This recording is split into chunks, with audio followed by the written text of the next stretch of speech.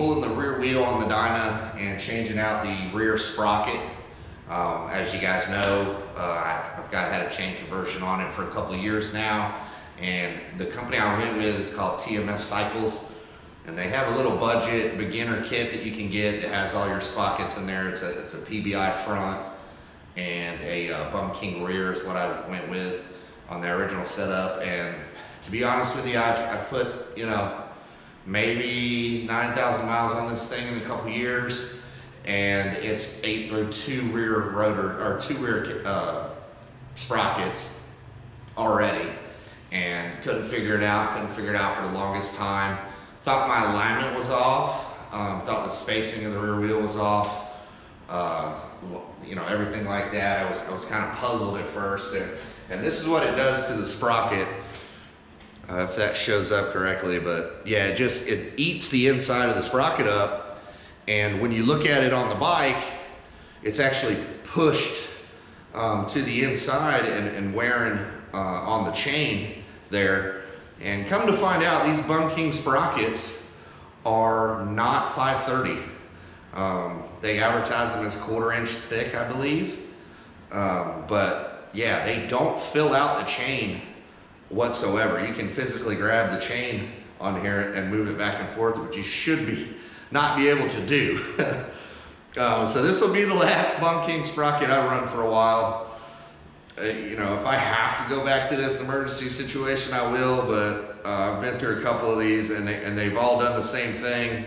A couple of my friends have same issues where they wear the inside of this, and you know, if you don't pay attention, it will wear right through these sprocket teeth. So the solution that I found was a true 530 rear sprocket, and as you can tell, if that shows up, it's a lot thicker than those Bung ones, and the same price. They're about $100 from Vulcan Cycle Works, and you know, they come in black, they come in raw, and I've seen a lot of the stunt guys using these Vulcan rear sprockets without any issue. So what we'll do is get this installed and put some mileage on it and see how it does with mileage. From what one of my friends has already found out, that it's a true 530, so it fills out the chain gaps real nice, and it tracks real nice.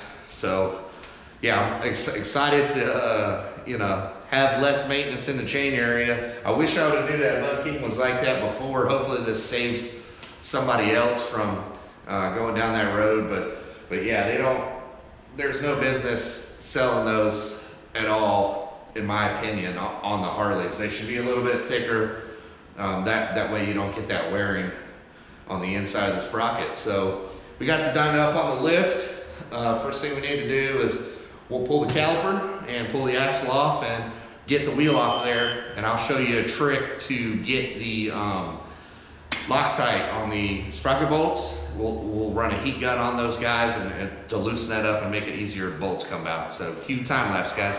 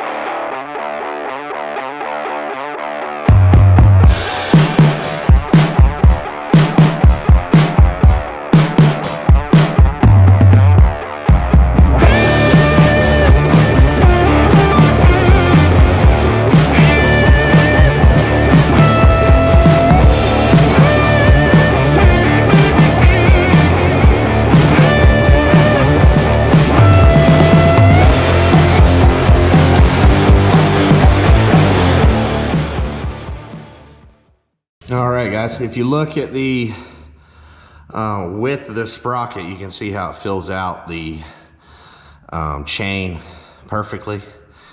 Before you could actually move this chain like a lot from side to side. So yeah, got the wheel all installed. We'll tighten everything up. I'll lube this chain again and we'll be ready to go. So as always, guys, like, comment, subscribe. Merry Christmas, and we'll see you on the next video. Take it easy.